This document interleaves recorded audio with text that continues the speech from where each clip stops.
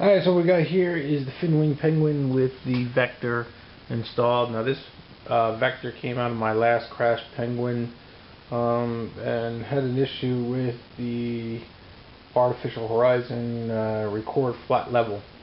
Anyway, so what I've done is I've installed it, and you see now it's already set up flat and level. And what I'm going to do is go back here, and the plane is pretty flat and level right now. So what I'm going to do is I'm going to record it because it's installed. I'm going to record flat level. I've gone and put a bubble there, and I measured the wingtips, and I put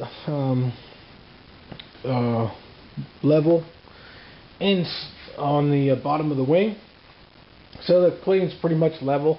So what I'm going to do is hit this button and record flat and level. Okay.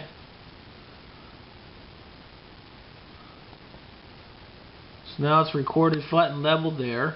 Okay. Now what I'm going to do is go in and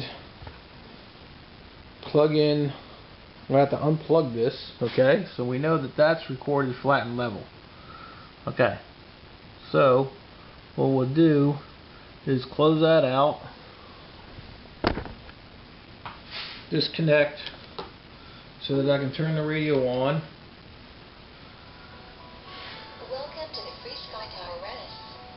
I hope you have fun, relax, and enjoy your flight. And now what I'm going to do is plug in the airplane.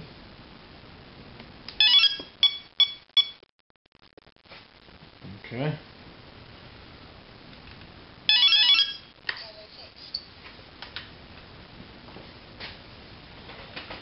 So what you'll see is I got video. Okay.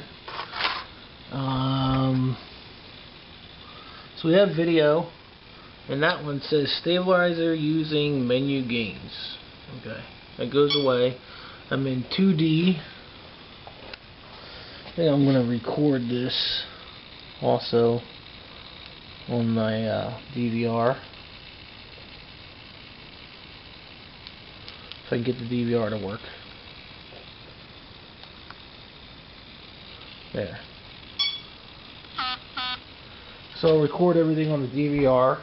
So this would be like a fresh plane, and I have all my trims on my radio. I don't know if you can see it, but they're all centered. Trim center. Okay. Trim center. Trim center. Okay. So all the trims are centered. Okay. So what I'm going to do is go in, and you'll see where the control surfaces are now. So this is with stabilization off. You can see I've zeroed out the trim. Okay. Everything is zeroed and flush. Now what we're going to do is go into the main menu, and I'm going to incorporate the trims. Okay. So what we do is, I don't know if I'll be able to do this, but go into the menu. Now I'm going to go down, stabilizer settings, says incorporate trims, right? It says click the mode switch to save the trims. So there, incorporated the radio trims into the stabilization. Back out of there. Back out of there. Okay. Now, everything's been set, so everything's been trimmed. So let's see what happens when I go to 2D mode.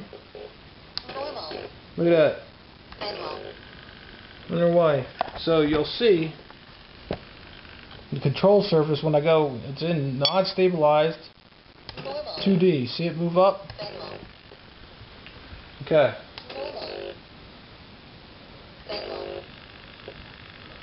So watch the control surface. Went into 2D mode. So here I am. You'll see switching to 2D. Okay. And you'll see this. I haven't moved the plane at all. So watch control surface. So it's kind of hard to see, but that's stabilization off. See how it's nice and level? Now I'll go to 2D mode and it moves. So the plane hasn't moved, and I incorporated the trims, so I don't know why it's doing that. Let me go back to stabilize, and now I'll run the servo analysis wizard. Okay, so we're back again after running the receiver analysis wizard. And so where we're at is I've already recorded flat level trim with it in the plane, and the plane being leveled out. Okay, and then I trimmed it, centered everything, so that when you go to 2D stabilized, for some reason 2D stabilized, I'm incorporating the trims, and you'll see the control surface moves. That's 2D, and that's normal. It should incorporate the trims. I'll try it again and incorporate the trims and let you see. I'll go down, incorporate trims. There. So now that I've incorporated the trims, right, in 2D stabilized, the plane hasn't moved. It's in manual, stabilized. See how it goes up? Goes up. This one goes down. And you'll see the elevator. So this is trimmed with stabilization off. There. The elevator goes down in 2D stabilized. Going down. Haven't budged the plane. The plane isn't moving whatsoever. So here's stabilization off. You'll see the edge is trimmed. Then 2D. It moves. Plane isn't moving. It shouldn't move at all. So anyone has any idea? I appreciate it. Alright. Bye.